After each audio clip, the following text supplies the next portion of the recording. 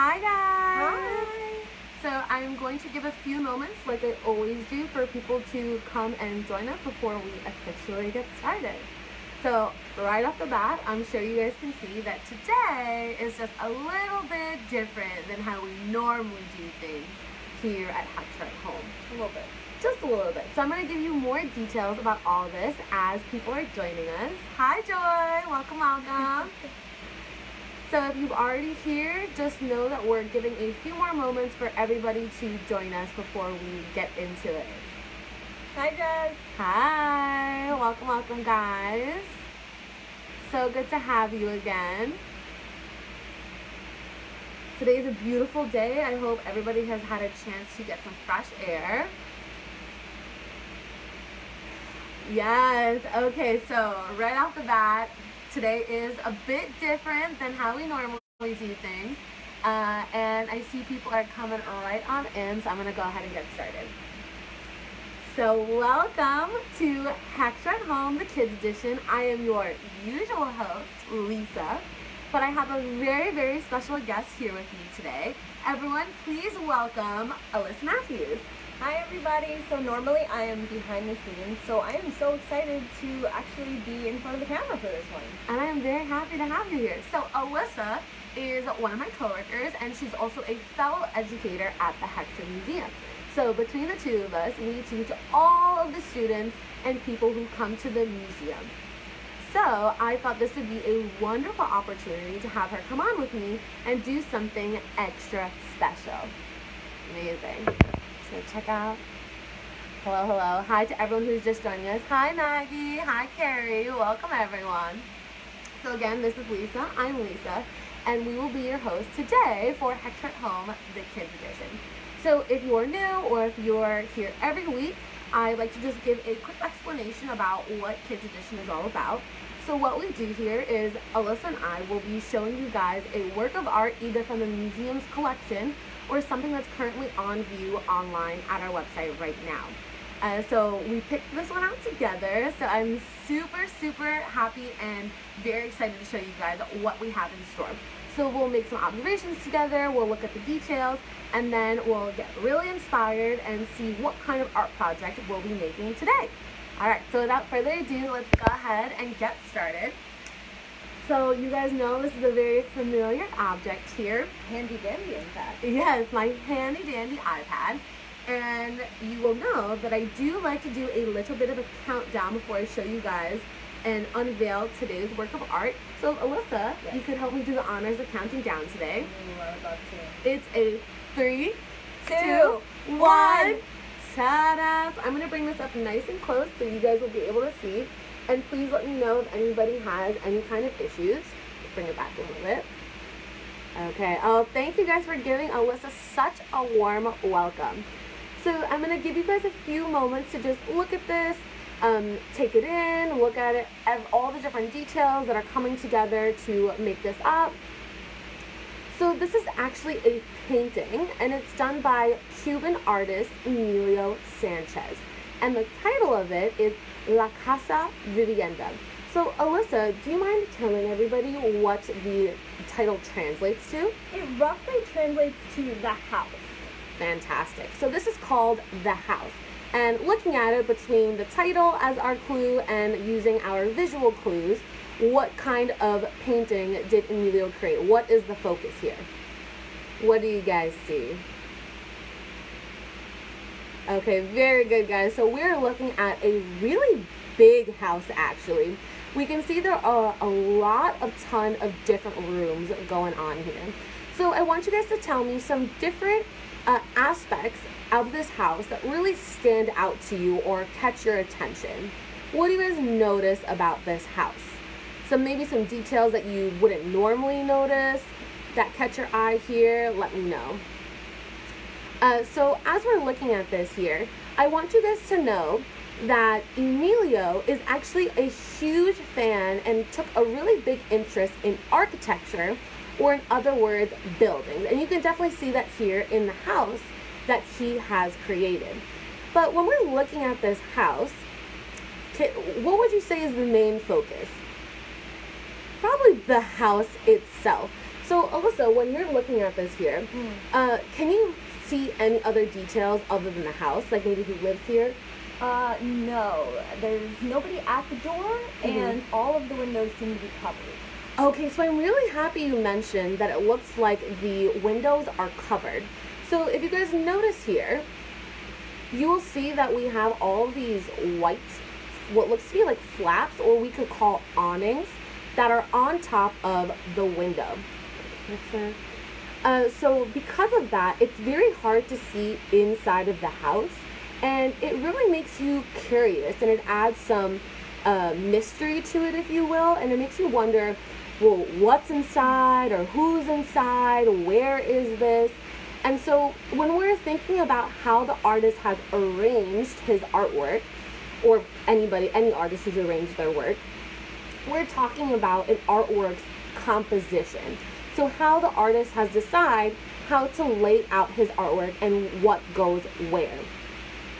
So I think he's done a pretty interesting job, and like we were just talking about, it really makes you curious about what else is going on behind the scenes of this house.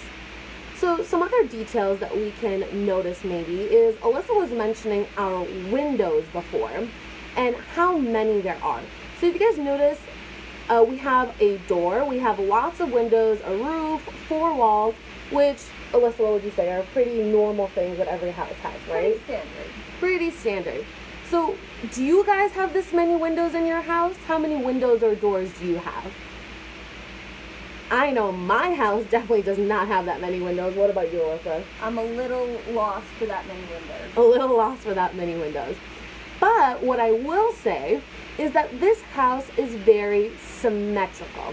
Now, we've definitely talked about symmetry on Hector at Home before, but I'm actually going to ask Alyssa if she could tell us a little bit about what symmetry is. Okay, sure. So a really good example of talking about symmetry is when you think of a butterfly.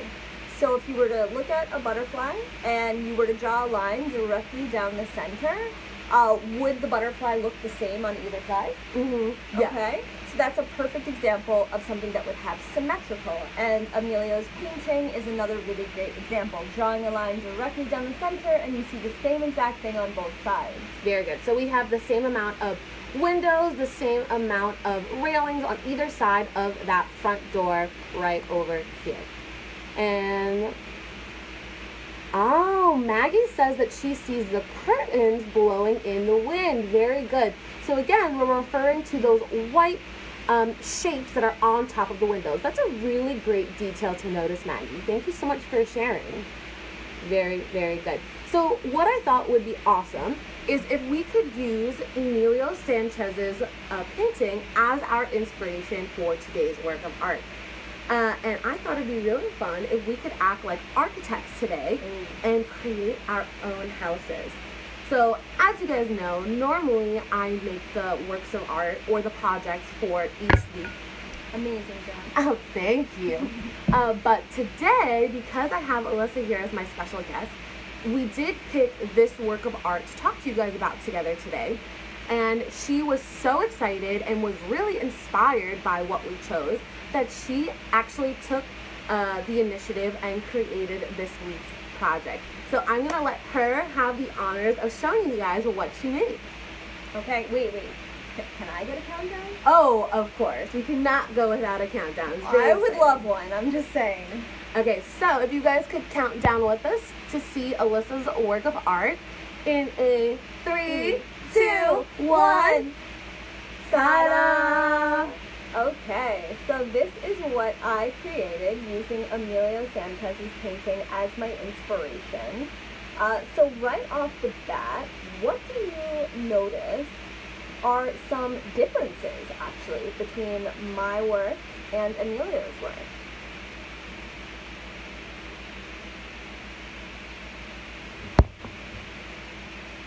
What do you think, Grace?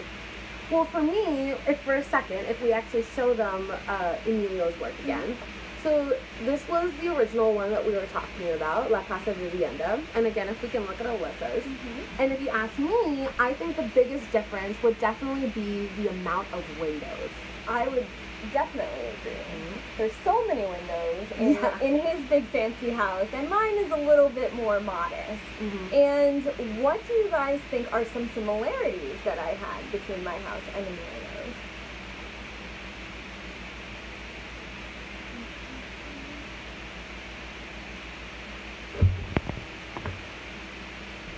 Oh yeah, there is a welcome mat. Nice noticing that detail. Sometimes it's the smallest things that make the biggest impact. Yeah, you gotta give them a welcoming feeling when you get in here. Well, Elise, what do you think are some similarities? So for me, I think the biggest similarity is that we mentioned a lot about those awnings or the things that were covering the windows, and I noticed that your project has it as well. Very good, and Carrie agrees with you. She said the exact same thing. So, very good. Now, there's actually a story behind this house. I love me a good story. Yeah, so I based it off of my own house, but there's a little something going on beneath the flaps of the windows. So, my idea was that this house is like millions of years old. Okay? So, really, really great carpentry, you know? Can't find it anymore. And it's just been around for millions and millions of years. So I wanted to actually take a step back in time and show how each window could be a different period in time that the house has been around. So, Lisa, would you like to check out what is beneath some of the flaps? So this is a magical house, and I live for that kind of creativity and imaginativeness. So I think the first one that I'm going to choose is this one over here. So why don't we bring it nice up and close so people can see. Go. So the first flap is ta-da! Ooh. Oh my god, that is so fun. Alright. Are you guys able to tell what time period that this was? Let's see what the comments have to say. Okay. Oh, nice. Maggie also said that yours is symmetrical. Definitely would agree with that. Very good. Very good. What time period does this look like to you guys? So if you ask me, I would confidently say that this is medieval times. And the reason why I say this is because of the attire that this guy is wearing. And I would almost call him a knight in shining armor. That was my goal. You got it. Very good. All right. We're gonna go to my next flap. Okay. Oh my gosh, Which it's choose again. You Guys, get- I feel very lucky here. Choose your adventure. I'm gonna go ahead and select the one on the other side. Okay. So we can go ahead and bring that nice up and close. Bring it up. 3, 2, 1. Whoop. Okay. Oh, that's so colorful and fun. I love that. So guys, we see a ton of music notes. Yeah. So I definitely wanted to show that there is a party going on here, and it's really super colorful. And Lisa, are you able to tell what's up at the top? I think that's supposed to be a disco ball, no? It really is. And I also found out that they are quite difficult to draw. Yeah, I could imagine. But I did my best. I think it came out really successfully, actually. Thank you. You know, here at Kids Edition, we're all about trying something new, and sometimes it works out, and sometimes it doesn't, but in your case, it was really, really good. I definitely learned a lot doing it. I just said disco! Love it. I see you are a fan of the disco. And so I think that's normally associated with the 80s, right? The peak of the disco It period? was like late 70s, early 80s. Aha, very nice. Okay, so I feel like now we can go to the middle flap. We gotta go middle. Ta-da! Ooh, I was not kidding. So my house is millions of years old, and we have my dino friend here. Do you guys think that he looks like a mean dinosaur? Oh no, with those big old eyes, he looks like a gentle giant. He is, and he's got little teeny tiny hands too. That reminds me of a T-Rex. His name is Trex. Trex. I love that. Does he like checks? He does. I love it. And maybe even he likes to eat leaves because of all of the leaves you included at the top. He does. A herbivore. Like you said, gentle giant. Gentle giant. We love it. Okay, so moving down to the first floor of the house. First floor. So I'm going to go ahead and let's check out this one right here. Okay. And boop. Oh, that is adorable. So guys, what do we have under this flap here? Who is our friend that we've uncovered? Yeah, Maggie said dinosaur. Very good. His name is Trex, if you didn't hear. So now we have another friend, and it is a really cute dog. Do any of you guys have pets at home? Alyssa, how many dogs do you have? Okay, so I based this off of my house, and like I said, I made everything a different time period, but this is supposed to be my current house, like right now, present day. So this is actually one of my dogs. And so cute. We have, I have 3 of them, but only one of them likes to hang out in the window. So this is my bud right here. All right, we only got one more flap to go. Very good. All right, last one. You ready? Oh my God. And here we go. Is that an alien? It is. So cute. Okay, so this is Frankie. Now, Frankie actually has the ability to travel through time. Whoa. So he could really visit any of these houses that are in here. That's awesome. But this is Frankie when he first moved in. Yeah, he had his mustache and he felt really good about it. All right, so I think now would probably be a good time to discuss how you can go about making your own house. So while I wanted to do a time traveling house, really it's just about coming up with any story. It can just be your house with a different family member in each one. It can be a house full of your favorite cartoon characters. Ooh, I like the sound of that one. I know, really, really fun. But the most fun part about it is really coming up with the story behind the house, and that is how you're going to make it your own. Okay. So Alyssa, question. Yeah. So we can get started, what materials will people need at home to create this? Easy stuff. You like that? I love easy. All right. So all you are going to need is a piece of paper, a second piece of paper. We're at 2 pieces of paper. A ruler. Okay. A pencil. And a glue stick. And last but not least, a pair of scissors with parental supervision. Okay, so... Oh, and something to color with, perhaps? That's actually a fantastic point, Lisa. You definitely are going to want to add as much color and life into this as you can. I used actually 3 different kinds of coloring materials in here. Diverse. I used colored pencil, I used crayon, I used marker to outline. So really, whatever is your preference or any mixture of them is up to you. Okay, so to start, you're just going to be doing the shape of your house, okay? You can pick a rectangle or any other shape that you want.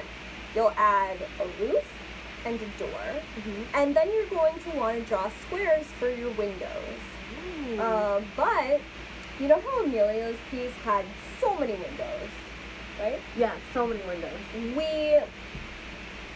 Originally, I was going to do 8 windows, but that seemed like a very overwhelming number, so I wanted to step back, and I thought 5 sounded really comfortable for me. So just draw the amount of windows that you guys are comfortable doing. Okay, so I'm actually going to show you how to do the flaps. You know, I was curious about that, Alyssa, because when we're looking at Emilio's piece, it's a painting, right? So it's 2D Very good. or completely flat. But you kind of had actually a 3D aspect included to your project. Exactly.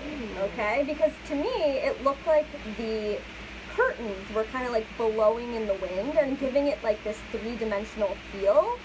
So I wanted to incorporate that actual 3D aspect into my work. Okay, so to do the flaps, I did a little trial and error, but once I figured it out, it's very easy. Okay, so you're going to start with, on your piece of paper that has your house, after you've drawn it, colored it in, and you have your windows, you're going to want to outline your windows in a Sharpie or a marker, something that's a little darker, okay? And then you're going to take your second piece of paper and just put it right on top. And do you guys see that you can see right through that piece of paper in order to trace on top of it? Okay, so I'm just going to do that really, really quickly. Alright, so Alyssa's going to go ahead and demo for you guys to show you exactly what it's going to look like, step by step. Okay, so I just did one, and I traced right on top of it.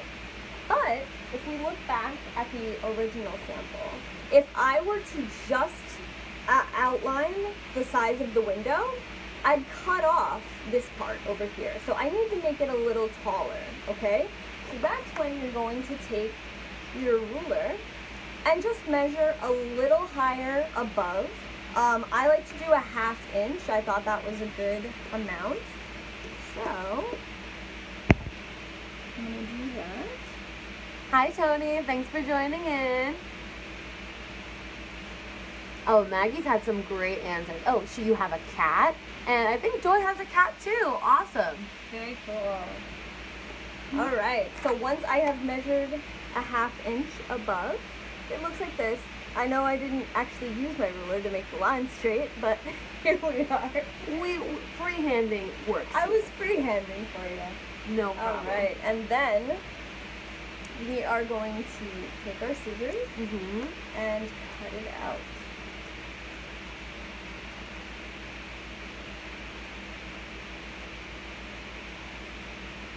You guys can tell Alyssa's a much better cutter than I am. You're a great cutter. Thank you.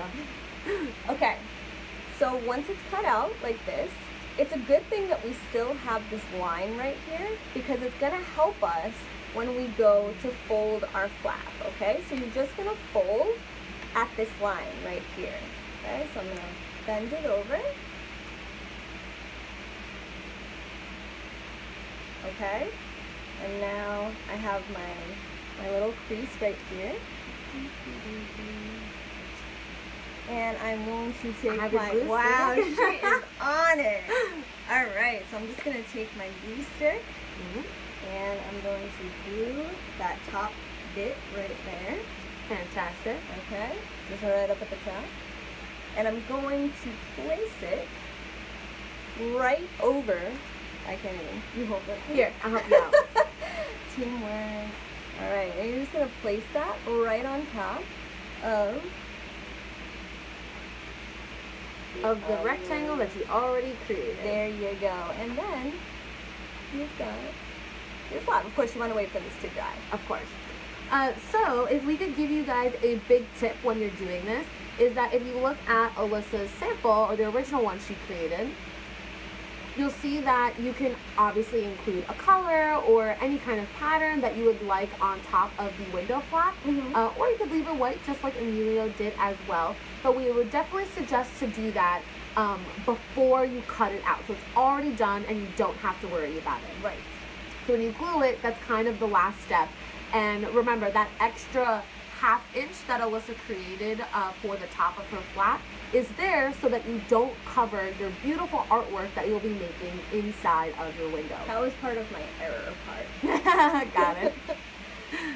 Very nice. Okay. Okay, fabulous. Thank you so much for the demonstration, Alyssa. Honestly, so much fun. It looked like a ton of fun. I loved being able to find out what was underneath all of those. And I think it's really cool because, of course, we're being inspired by what Emilio Sanchez did, but you really took it a step further because we were saying how when you were looking at what he created, it really made you curious and wanted to figure out the mystery behind what was inside that window. Right. And you kind of gave us the ability to find out for ourselves. Yeah. And I loved being able to look through it step by step and discover everything on our own. So really, really awesome job. Thank you. Fantastic. So, because this is Alyssa's first time creating a project, she's really excited to see what all of you guys create. Yes. So, if you do make your own house with your own story, we would love to hear what you've done and where your imagination takes you. So please, please take a picture when you guys are finished, upload it to social media, and tag the Hector Museum so Alyssa and I can see all the fabulous work that you have created. Okay. Glue sticks. I do love a good glue stick. All right. So I have had an amazing time, well, not only today and getting to participate, which is like my dream, but I have been watching this series since the beginning, and it has been an absolute favorite of mine every single week. So one of my favorite ones that you did was Hello Kitty in a gray chair.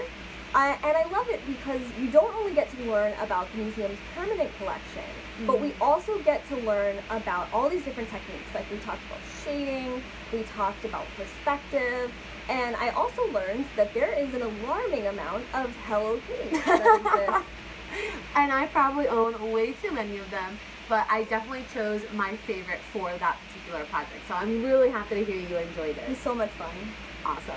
I hope all of you guys did as well. And if you don't know what episode Alyssa is referring to, you can always go back on our website and rewatch anything that you might have missed if you really like this. So I really enjoyed having Alyssa here as a special guest, and it felt so special to do this with her. But because it was so great, we actually decided that from here on out, we were going to be doing Hextra at Home together. But because of this big change, we're also going to be having a title change. So we're now going to be known as, since summer is officially starting, this is now going to be Hextra at Home Summer Break Edition. So I'm super excited to now be doing this with Alyssa. And we're actually going to be starting this back up again on July 11th. But July 11th is a Saturday. Yes. Okay. Good catch, Alyssa. So normally, like today, we see you guys Tuesdays at 3 p.m. But we'll actually now be seeing you July 11th, Saturdays at 10 a.m. So we really hope to see you guys there. And where can we check this out? Okay. Next great question.